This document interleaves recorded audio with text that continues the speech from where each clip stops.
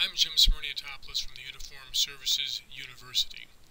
This is a short introduction to contrast enhancement as we use it on MR and CT. Why do we use contrast? Contrast changes a non-invasive imaging technique to an invasive modality that has some risks.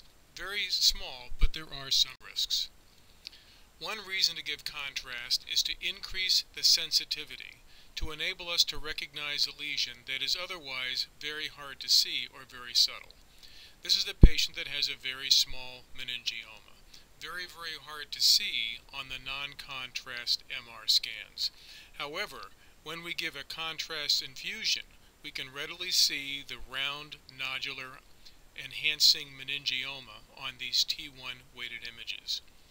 We also give contrast material to increase the specificity. If we look at this FLAIR image, we can see a heterogeneous lesion on the right side of the picture in the patient's left hemisphere. The characteristics are relatively nonspecific, and the differential diagnosis would be relatively long. When we give contrast material, we can recognize that the enhancement is limited to a small nodule, and that the majority of the lesion does not enhance and is also not surrounded by an enhancing rim. This is the classic appearance of a fluid secreting tumor. These are often called cyst with mural nodule tumors and are generally low-grade primary glial tumors of the central nervous system, WHO World Health Organization grade 1 tumors. What causes contrast enhancement? On a CT scan, when we give an iodine injection, the iodine atoms change the attenuation by directly interacting with the X-ray photon. However, when we do an MR with gadolinium, we see an indirect effect. The gadolinium in the microenvironment changes the relaxation time of water protons. If there is no water, we will not be able to recognize contrast enhancement. As a prime example of this, the bone of the skull, which surrounds the brain, does not have a blood-brain barrier. However, we never recognize enhancement in the bone, even though the gadolinium is in this tissue, because it lacks water. Now, the contrast molecules can be in two different locations after giving an intravenous injection. The contrast can be contained within the vessel. This is intravascular enhancement. Or the contrast may be outside the vessel. This is extravascular enhancement. So contrast enhancement can be related to the vascularity of a lesion, primarily the blood volume contained within arteries and veins. There are ways to measure the amount of blood flow and the amount of blood volume in a brain lesion, as well as in the normal brain.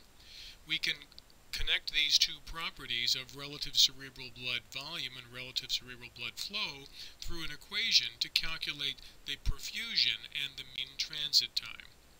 Imagine that this yellow rectangle is part of the volume of the patient. If we increase the vascularity within this part of the brain, and then if we put contrast molecules within those dilated vessels, we might imagine how that will change the attenuation measured on CT, or the signal intensity that we might be able to see on an MR scan.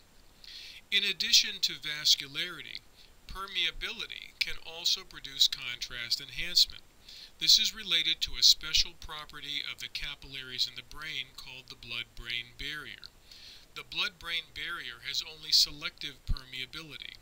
Almost any lesion affecting the brain's capillaries will increase the leakage out of these vessels, and the contrast will then percolate into the surrounding tissue and produce contrast enhancement. Some people say this is when the endothelium goes bad. So if we now imagine a volume element or a voxel as the yellow rectangle, and we put contrast material into vessels that are freely permeable, the contrast will leak out of the vessels and into the interstitial fluid surrounding the vessels and produce contrast enhancement. So we have two different phases of contrast enhancement: the vascular phase and the interstitial or extravascular phase. And of course, some lesions enhance both because of increased vascularity as well as because of abnormal permeability. For example, most neoplasms have increased vascularity as well as having abnormal permeability. The last short topic I wish to discuss is the blood-brain barrier, again the unique property of the capillaries within the central nervous system. If we look at a capillary that is outside of the brain, we can see that there are a few red cells inside the lumen, which is otherwise filled with the straw-colored fluid or the patient's plasma. We can see that there are endothelial cells surrounding the lumen, and there is a membrane with small holes, a fenestrated basement membrane that surrounds the endothelial cells and a special functional cell called the pericyte. Now the brain has a different arrangement for these capillaries.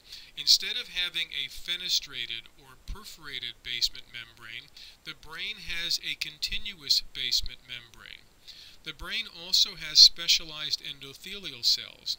These endothelial cells form junctional complexes that hold them tightly together. And the last feature of the blood-brain barrier that makes it very, very unique is the presence of the foot processes of the astrocytes that surround the basement membrane of the capillary.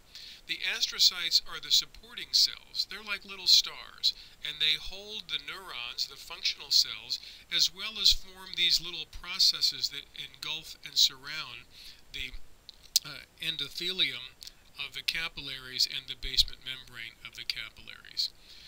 This special configuration only allows certain molecules to exit the capillary and get into the surrounding interstitial space, and this is what we call the blood-brain barrier.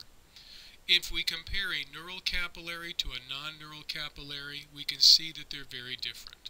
The neural capillary has astrocytic foot processes, a continuous basement membrane, tight junctions that hold the cells together, and one additional property, an absence of pinocytosis.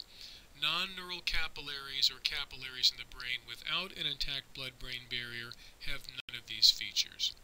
So contrast enhancement can be produced by increased vascularity, and contrast enhancement may be produced by an increase in permeability that allows contrast molecules that are initially injected within a vessel to leave the vessel and pass into the surrounding interstitial fluid outside of the vascular lumen.